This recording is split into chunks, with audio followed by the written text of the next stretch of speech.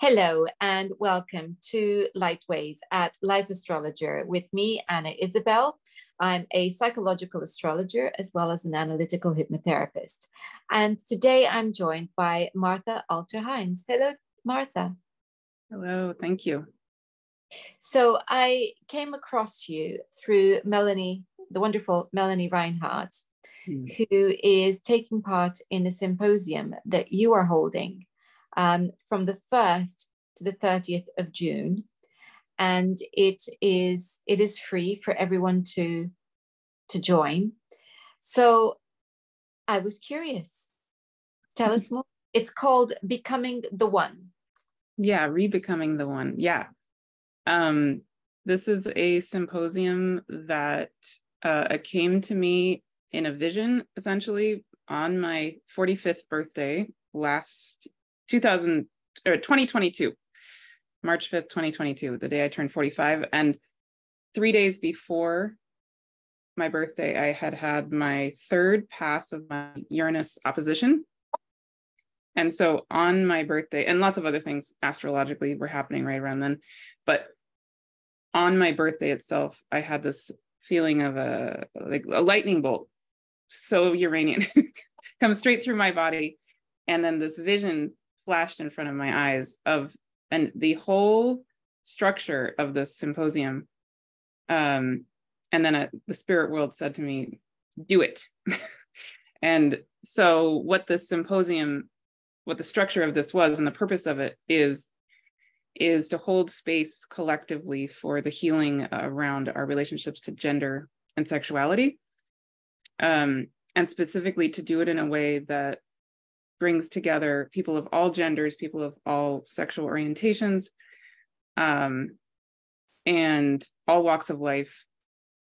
Because what I see in the world is that there's a lot of conversation about the reemergence of the feminine, like a lot of people are very interested in goddess asteroids, for example, in astrology, right? Which is something I'm very passionate about. And I'm an astrologer and I have an entire year-long goddess series. So I fully understand that passion. And then people who typically identify as men are very into, the men's movement and the healing around the masculine, which is also wonderful. But I don't see much in the world that brings those two together. And then I also don't see much in the world that brings together this healing of the feminine and the masculine, or the inner feminine and the inner masculine, or the divine feminine, the divine masculine, in a container that is explicitly inclusive of and celebratory of people or all of our gender identities and all of our sexual orientations, whatever they happen to be. If you're straight, if you're not, whatever it is.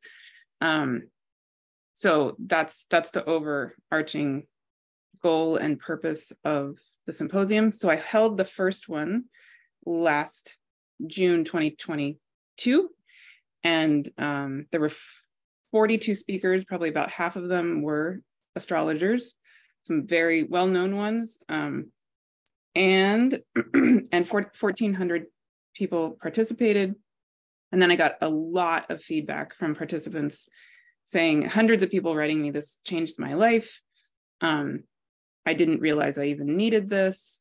Thank you so much, on and on and on. And so essentially the request was to do it again. But this year, what participants have said is, please give us a little less content, but a longer period of time to digest it. And so this year I was aiming for 20 to 25 speakers, but it's turning into about 33. So it's not that much less. But last year it was held over 8 days. This year it's held over that entire month that you mentioned. So part of my background is that for decades I was a clinical social worker and a psychotherapist, and I specialized in the treatment of trauma and attachment. So I have the very strong grounding in what it takes to hold a therapeutically sound, safe environment. Not that this is therapy, it's not therapy, but the way I'm structuring everything is to try to very consciously give the space the most potential possible to truly be healing for the collective, for individuals, but really for the collective. I think we can say it's not therapy, but we know that it's therapeutic. And I think that the aim of certainly my work and many an astrologer's work is that outside of my actual official therapy sessions, the astrology sessions are therapeutic, and clients continually tell me so. So I think it's not beyond the realms of possibility that people attending talks and symposiums are touched by what they're hearing, and that it can be for some life-changing. So that's a very exciting thing to consider when you're putting something like this together. Just coming back, because I think when I'm teaching astrology, there is always an emphasis on understanding the essence of masculine energy and feminine energy, and how it plays out within each and every individual. So this is not related to an individual's sex or their identification. It is to do with energy. And I think it's very important that we understand both sides, because if we don't understand both sides within ourselves, then there's something in us that's not being expressed, that's being repressed. Yes, absolutely. Yeah. For me, for example, I have my Venus in Aries, right? So typically, when I think back on my life, there are a lot of things I do or qualities I have that you could consider masculine, sort of. I mean, I tend to be a leader. I tend to be very go-getter and do it, and all of those things. But when I really went deeply into my own inner feminine masculine relationship in myself, I realized, actually, no, that is just how my feminine expresses itself. It's very powerful. And my masculine has a different quality to it. So anyway, yes. And that helped me realize that's not me being masculine. That's my version of being feminine or, one of them. I mean, I think we have infinite versions of all of it, but yeah. I think, for ages and ages, it seems that I didn't see my Mars energy. Mm-hmm. For so long, I never saw my Mars energy. Mm-hmm. And yet I look back and it was so obviously there. Mm-hmm. And I've had one or two astrologers point out how incredibly strong my Mars is. Now, as it happens, it's not the strongest planet in my chart from a traditional astrological perspective. Actually, Venus is stronger. It's the strongest one. But when I look at it, the way it's placed, I know why they've said that. And yet for so long, I couldn't see it. And to not see it, to not see that masculine energy, meant that I wasn't appreciating something that was inside, and that was already expressing itself without me knowing it. So it was an unconscious, this is what I wanted to say. It was an unconscious expression. And that can get us into trouble when we're unconsciously expressing something that's there.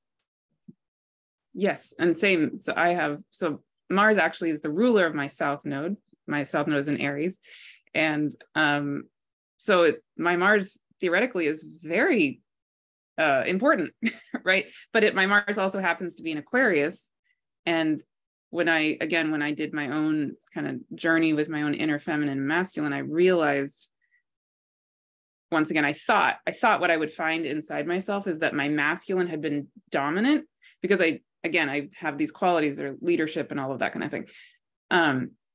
But I found the opposite. I found that inside of me, it's really the feminine that had taken over, and my masculine had been taking a back seat and just kind of waiting and watching, like an Aquarian, sort of just distant, almost dissociated version of the masculine, but very present. I mean, actually very present. It's just, I had forgotten about him. So then when I, again, did this inner work, and realized I had forgotten about my masculine, then the two came together. And then over the last few years, it's been like this getting to know my inner masculine, which has radically changed my life. Right. So, yeah, fascinating, and really feels really important. We come back to the idea of the alchemical king and queen, and the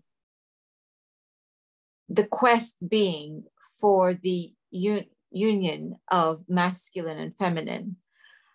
I think we can do no better work than to do that first and foremost within ourselves, so that we are actually operating in a way that's honoring every part of us.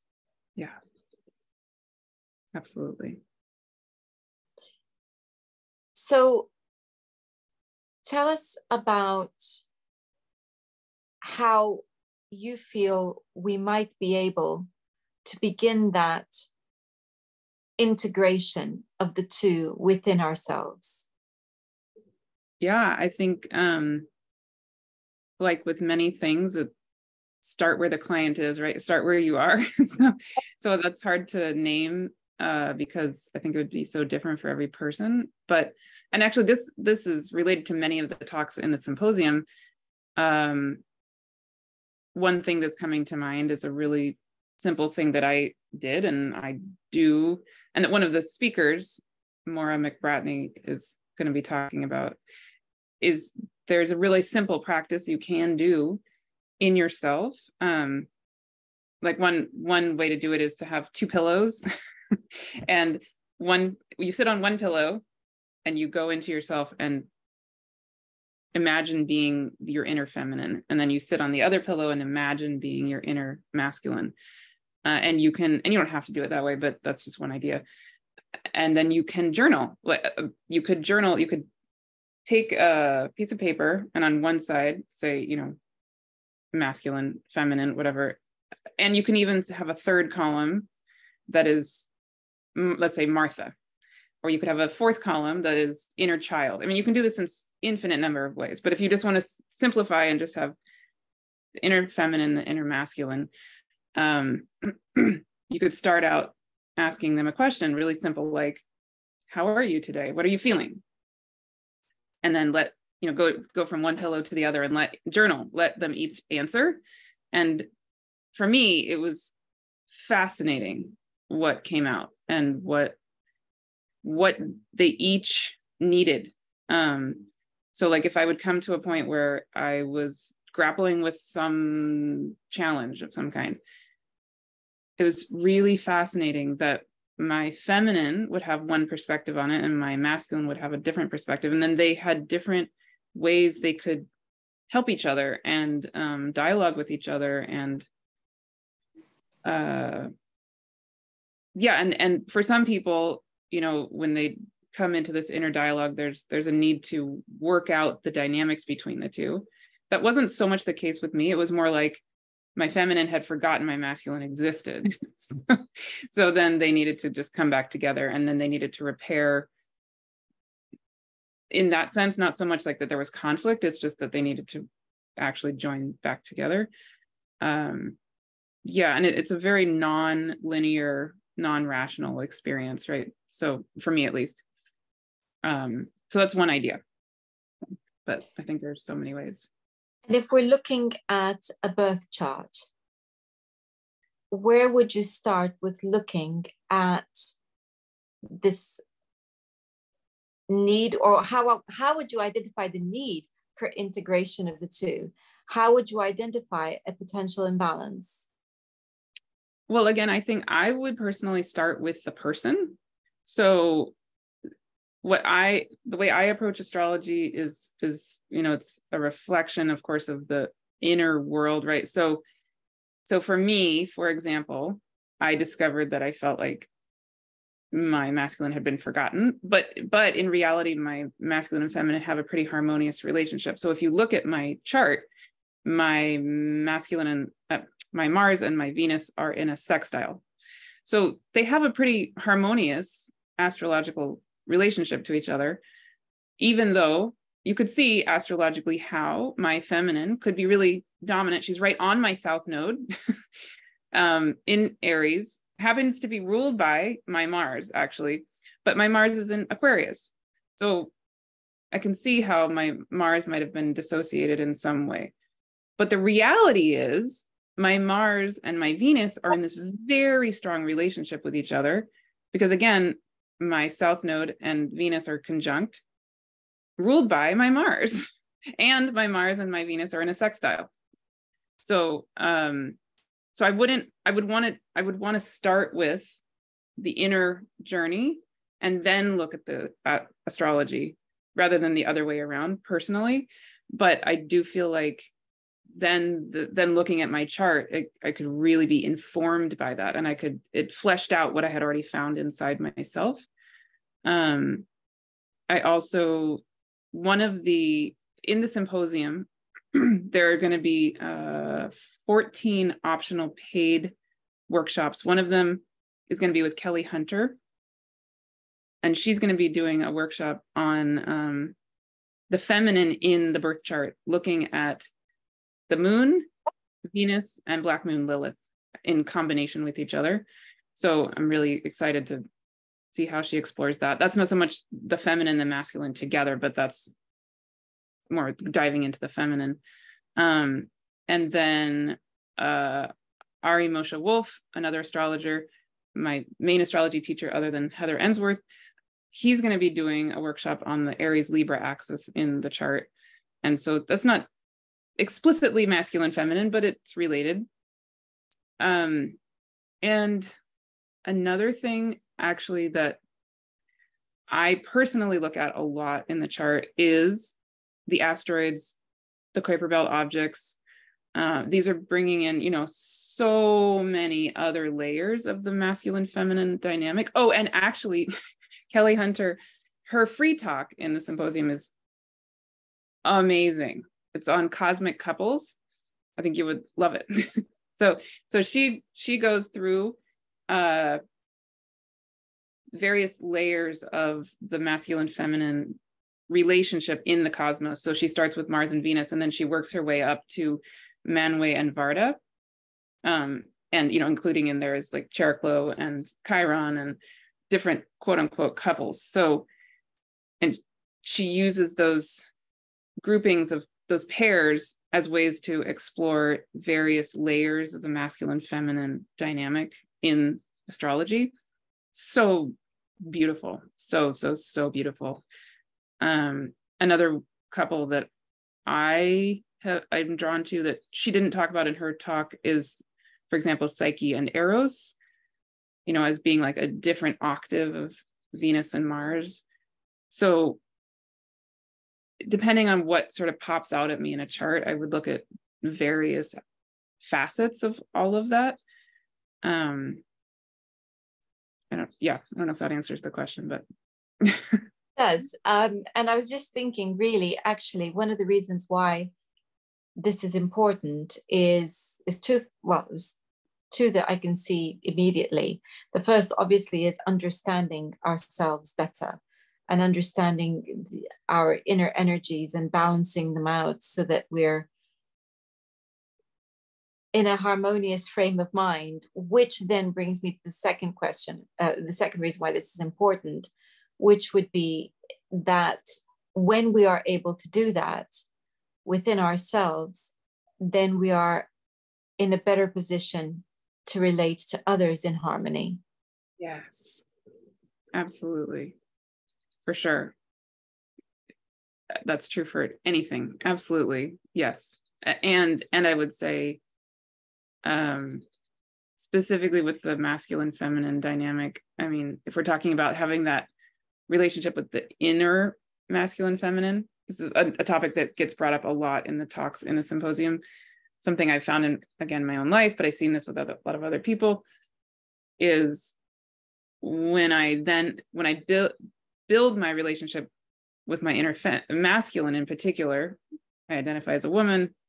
So, and I often have relationships with men. So what I've found is that when I really strengthen my relationship to my inner masculine, I suddenly am not looking outside of myself nearly as much for whatever it is I want from quote unquote the masculine.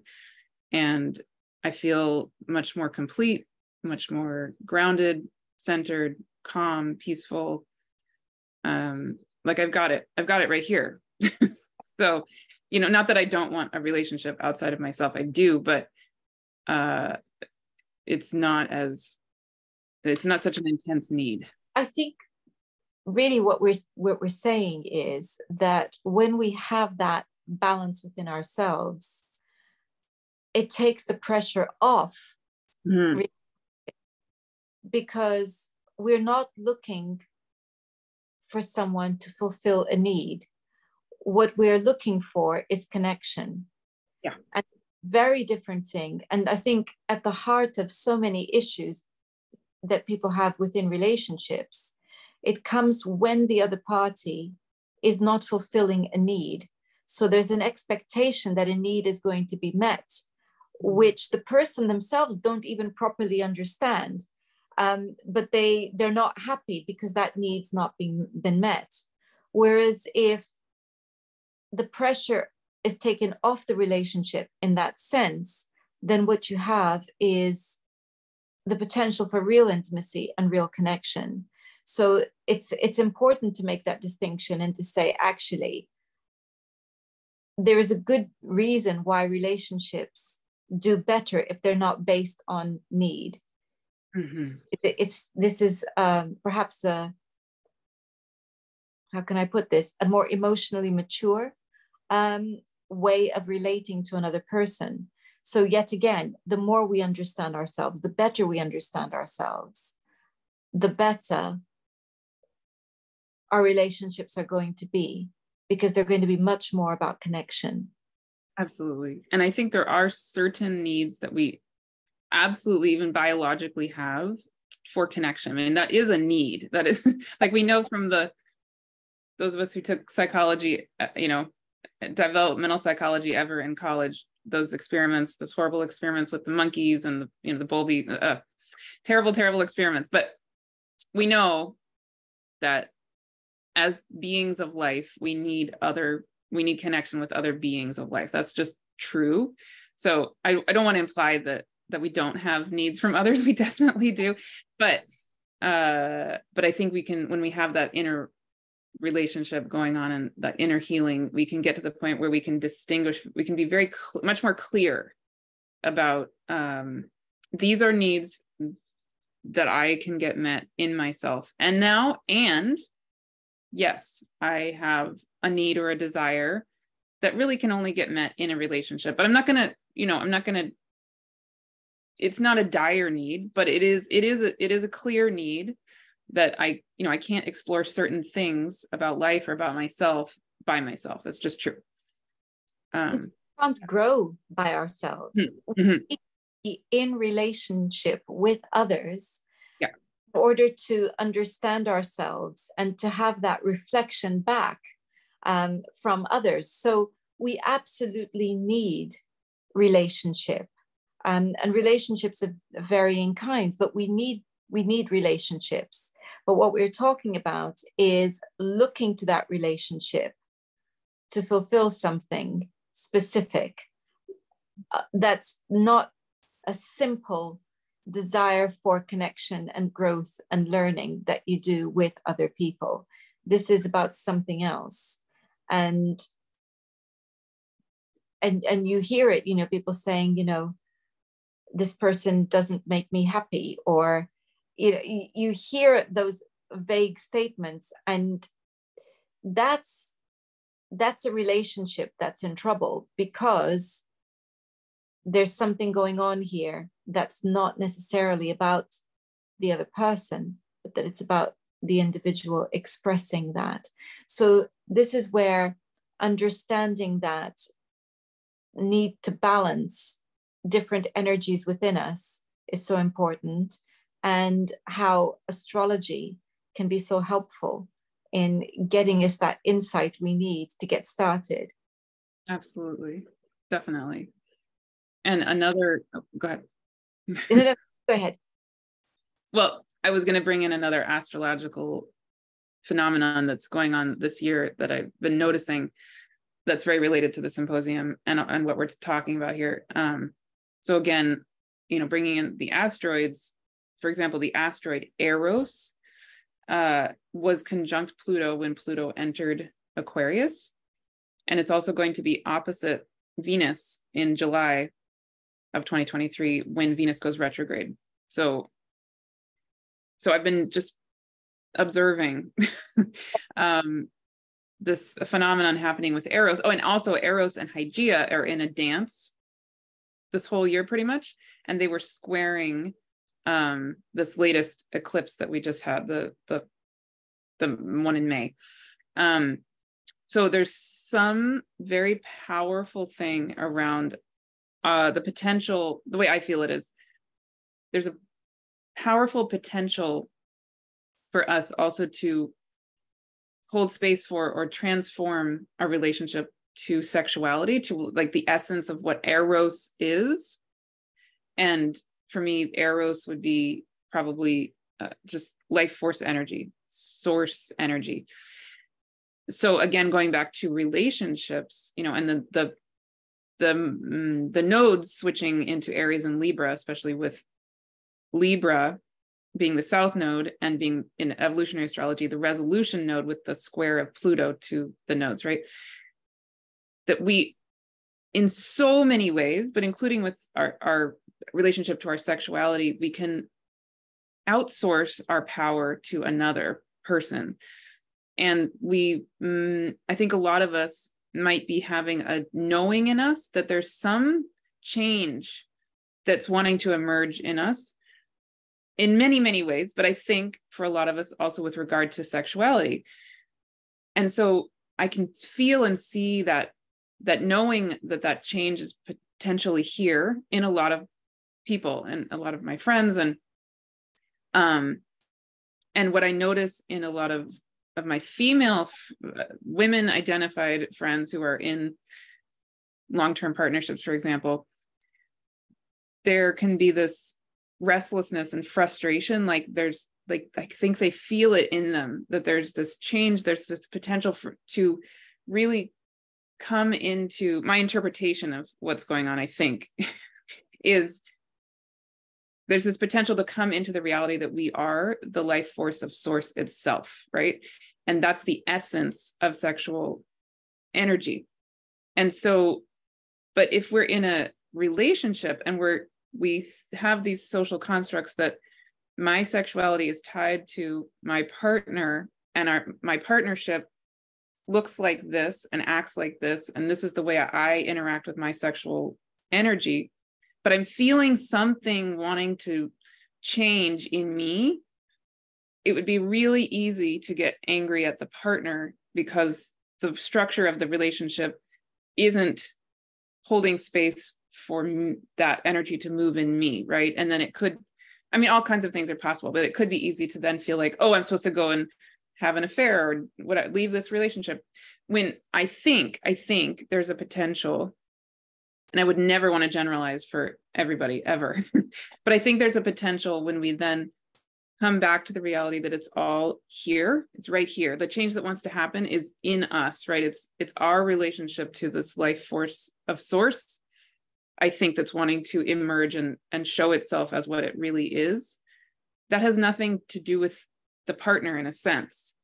And they can't possibly make it possible for us to have this change occur in ourselves or this potential to take shape. It's really about us being in ourself in a way that holds space for it. And then the partnership certainly can interact with that, but it's not something that we can blame the partner for it not happening. Does that make sense? to understand what is happening within ourselves so that we can communicate that need. And this is where relationships often go astray, is because we are not in ourselves understanding what we need and what's happening. And we're expecting something, we don't know what, and we're looking to the other person, and we're finding fault with the other person when the other person hasn't got a clue, because we haven't got a clue. So we need to always start here. So I think that's a very interesting observation. And it's making me think about the sacral chakra as well. So, which is all about that energy of abundance and creativity and the link with sexuality. So I think there is we are divine beings in the sense that we all have that spark of divinity within us. And if we are frustrated, it may be because we are not actually acting as creators. We've got stuck. And so find a way of expressing that creative energy. And maybe we just need to create more and create something new and something different. And if we're not doing it, it may have nothing to do with our partners or our relationship. We need to examine what's stopping us really and truly, so that we're able to access that and be the powerful creators that we are meant to be. Absolutely. And co-creators with the earth, co-creators with source, co-creators with each other. And yes, I love that. Yes. So I think then people now should be wanting to dive into a link for this symposium, and also to learn more about what you do. So Martha, how can they do that? Yeah, I will give you a link to specifically take people to the symposium, but the simplest way for me to explain verbally how to get there is if you go to my website, which is livingtheonelight.com. The first thing on the page is a link to the symposium. And so like we've been saying, the symposium itself is entirely free. There are going to be over 30 free talks, 4 free panel discussions, and a free online community discussion forum. So that's all entirely free. It's going to be available indefinitely. It's not one of the summits where you have 48 hours and then you need to buy a VIP upgrade to keep watching. It will just be there. And actually the entire symposium from last year is also still available and free. And when you sign up for this year's symposium, there's a link that takes you to last year's if you're interested. And then separately, but also linked within the free part is the optional paid workshops. But livingtheonelight.com is the simplest way to find it. Well, I'll be putting a link to that in the description box. Thank you so much, Martha, for your time today. Thank you so much for supporting this and being interested. And I really, really appreciate it. You're very welcome. And thank you all for watching. Next time, we're going to be looking at the symbolic language of astrology. And before then, do remember that you can check out my own website for courses that I'm running. And there's some that are starting in June. Until next time, goodbye.